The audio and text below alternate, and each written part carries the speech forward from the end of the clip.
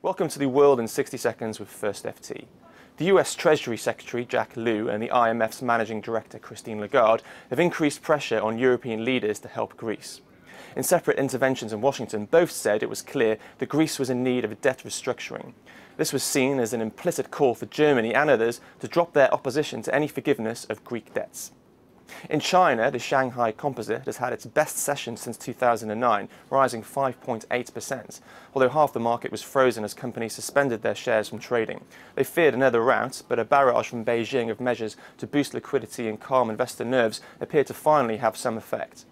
And Time Warner Cable has been ordered to pay a woman $230,000 after a judge ruled it had harassed her with automated calls. Texas resident Araceli King received 153 computer-controlled robocalls, which continued after she asked the company to stop.